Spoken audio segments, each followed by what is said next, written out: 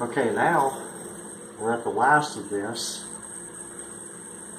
I think we probably got 8 more pounds left. Each ingot is a pound. Thereabouts.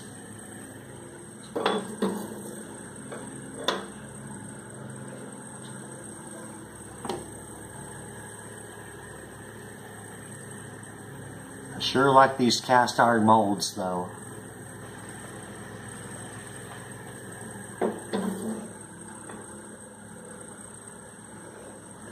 Why Lyman went to aluminum.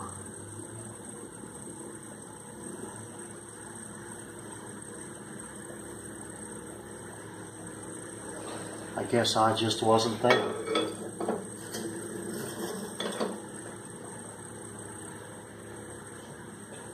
You see how pretty this comes out?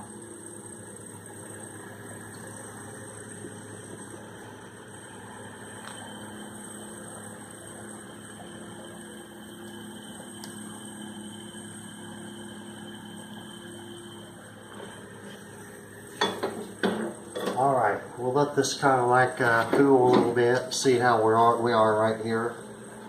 We're still a little bit soft here, as you can see.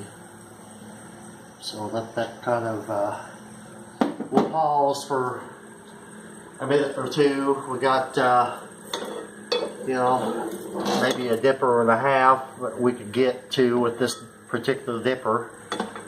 And then we'll pour it out of the pot into our molds.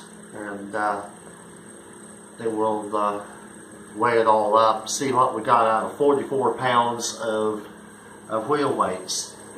And you did not see me fluxing a whole lot, in that lots of these old micro wheel weights, they're oily and greasy, and you know, you've already got some kind of oil there to clean everything up. You know, I know a lot of people do wash them in gasoline and stuff, but you know, that's, you know, all that greasy oil stuff, I feel, in my opinion, is it does help with the fluxing process. You know, I drop some wax in there on the wheel weights just for good measure. But you can see how pretty these ingots are coming out. And we'll get this down here in a little bit and show you the end result. Be back with you.